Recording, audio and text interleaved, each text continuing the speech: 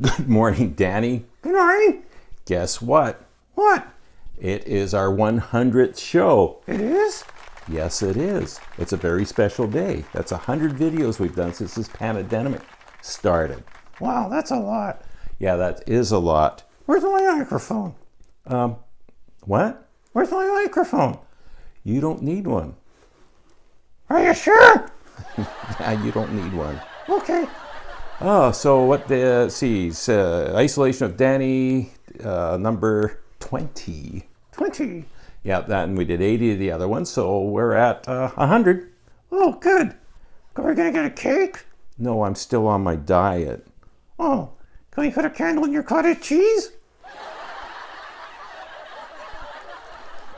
Sure. Okay. All right, on to Souk again. Well, Shirley. Yeah. Have you ever taken Shelley to Shirley? Yes, I have taken Shelley to Shirley. Oh, okay. Yeah, so we're back out at Murray's cabin, and we're going to go next door and meet the Lego Man. Lego Man James. Yeah, Lego Man James. We saw Marty. Yeah, that was great. The blacksmith. Yeah, he was fantastic. Yeah, it was really good. But we're going to go see James today. Oh, that's good. And only one problem. What?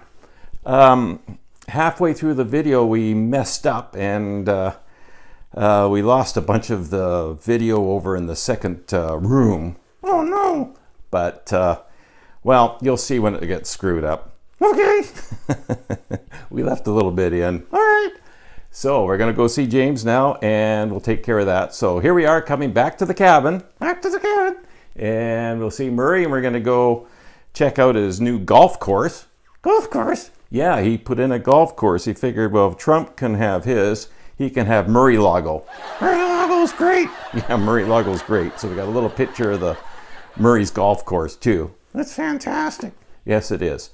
All right, and then we'll go from there. We'll go over to James, and what we're going to do is, since we lost some of the video, I put in a little extra video at the end about James's model trains, and then we're going to go over and see his steam traction engine that he can actually runs on the road, the model of that, and it's really cool. It's fantastic. It really is fantastic.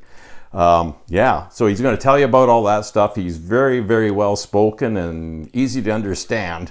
That's good. Yeah. So, okay, well, let's go back to Souk. Shirley! Let's go back to Shirley.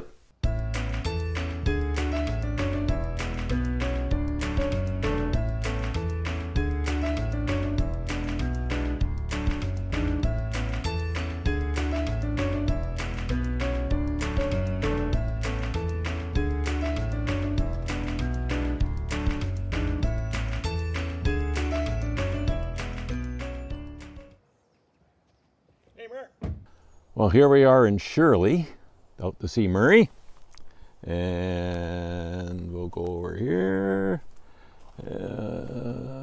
Danny's making himself at home. We're just going to have a cup of coffee, and then we're going to go over to James's place, which is beyond the golf course.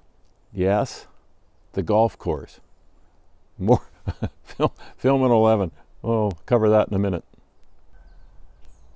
Yeah, something new at the cabin now.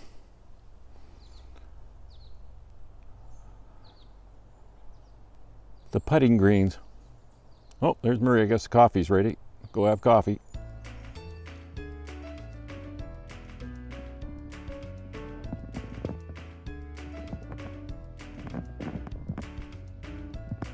the bread. You're scary. You're scary.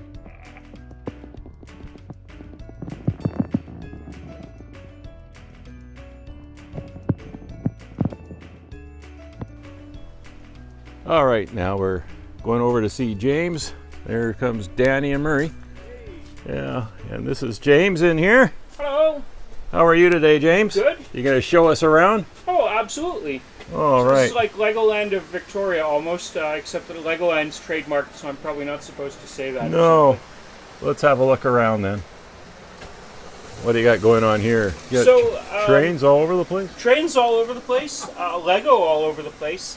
Yeah. I'm one of the members of Victoria Lego Users Group, and this is in fact my basement empire, if you will.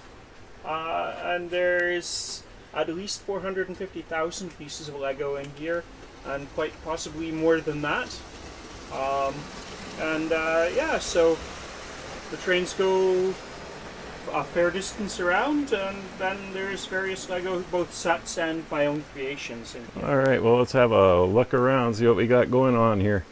This is one of the main rooms, or? Yeah, there's two main rooms. There's this, which was I put onto the house, not just for Lego.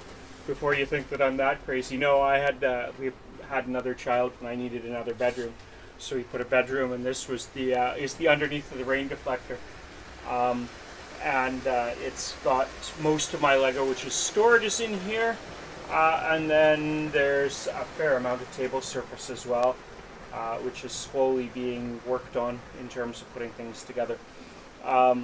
For some parts of it, because it's all modular, it depends on how long it's been since we did a show. Since Viclug hasn't been doing shows, I think people can guess why. There's been more stuff which I've set up here at home instead of having it just boxed and taking it out. Oh yeah, we'll just have a few looks at your little projects around here.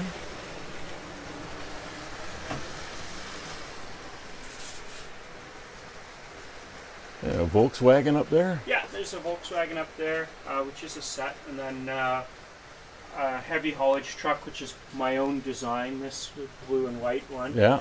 And then the cat on the back, which is a Lego set, but the float is also my own design. Yeah.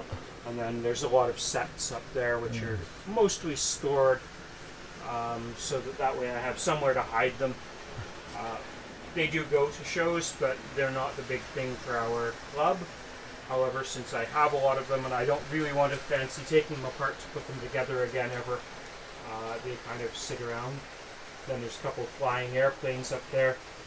Wright Brothers Flyer, a Sopwith Camel in the front being chased, of course, by the Red Baron. Yeah. We don't have a Snoopy in the Camel, but certainly that one comes to mind as things that there are. See, Murray and Danny are over there. It's sure colorful, isn't it? It is. So I use the Lego. I have a scale model railway as well. I use the Lego as a far more fun way of building at times than the scale model railway is. Yeah, you got lots of spare parts. Oh, your windmill's going around. Here comes the brain.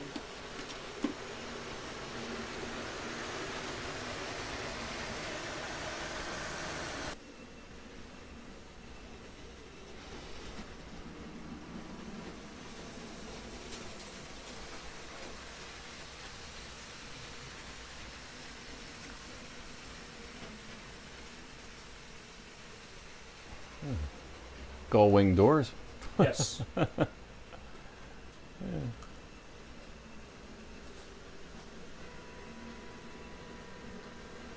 About a 20-year-old set now, actually. Yeah.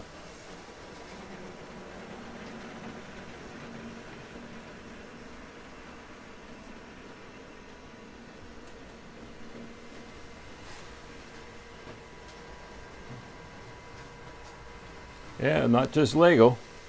No.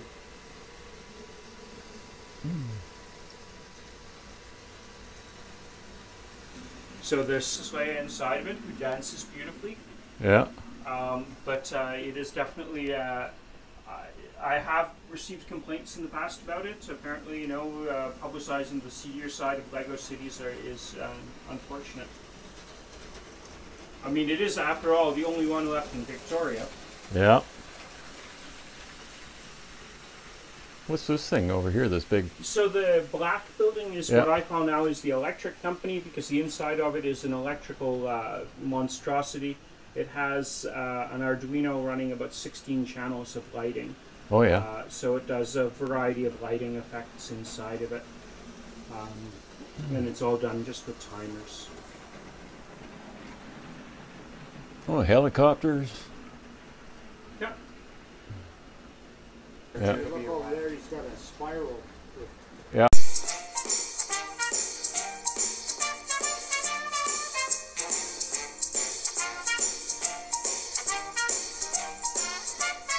All right, what have we got here? So this is Long Martin on the Settle in Carlisle in 1/72nd scale. It's a 00 scale model railway, which means it's 4 millimeters to the foot running on 16.5 millimeter track, which has its own set of compromises, but the same as anything in life, one makes compromises. To scale, it's approximately correct for length. For width, we're going to end up with it about 1/3 as wide as it should be for what's in here. The right hand side is storage and is used to supply trains. The whole of it is set up to be operated using a computer to dispatch trains to me operating as a signalman or somebody else operating as a signalman. So all of the signals in the station function, and if you don't correctly answer what you're supposed to do or reasonably correctly answer, then the trains don't run. Is the answer, the train will come and stop and wait until you do actually get it right. This is your switching here? This is the signal box. Yeah. So what you have is a mechanical computer, if you will. It's called an interlocking, and in simple terms it lets you do things conditionally. So if something you can't set to run a train through until you've already set the switches. Once you set the switches so that a train could come through, you can't change them until the train has gone through. What are the telegraph things here? So the telegraph keys are used again in terms of talking to and from the computer, and what it does is there's bell codes which are used for communicating between what would be this signal box at Long Martin and the other two signal boxes, one at Appleby and one at New Biggin. When this signal box was open at Long Martin, it closed in '68. Wow. So if you don't answer the keys, then the computer will repeat it. Eventually what will happen is the train will come to your first signal, which is interlocked to your responses to the keys. So there were two single line instruments, but two bell instruments, and they would be interlocked to your signals so that you couldn't set your signals to allow a train to go through until you would acknowledge that the train was coming. Oh, wow. So the drivers had enough distance to stop, because it's all, if you're driving a train, you're driving to the signals, you're not driving to what's in front of you on the track in England. A sec.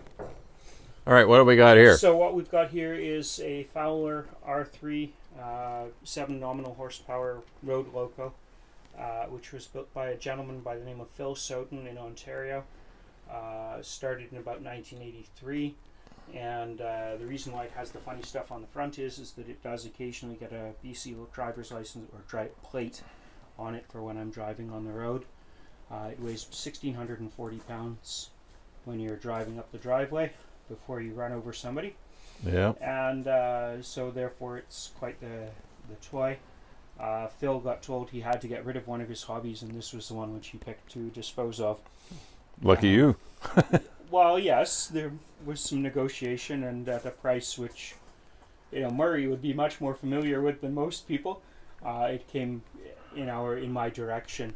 It is a beautiful piece of work, and his workmanship is outstanding in it.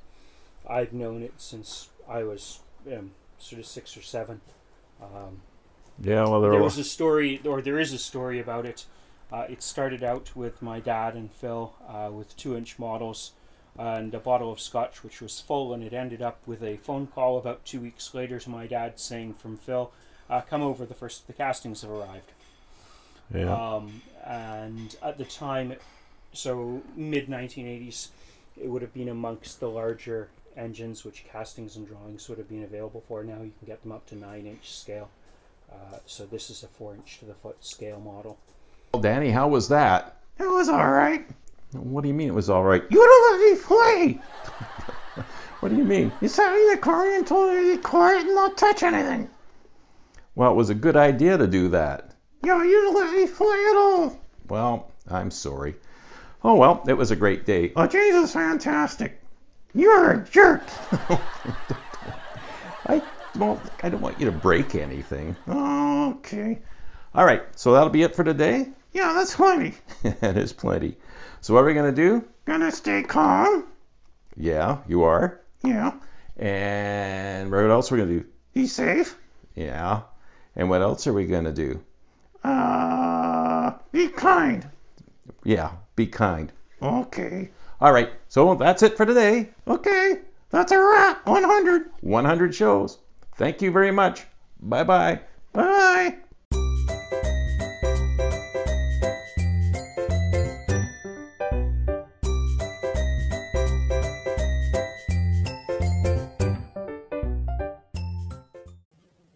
Okay, which one of you haven't subscribed yet? It doesn't cost anything. And ring the bell.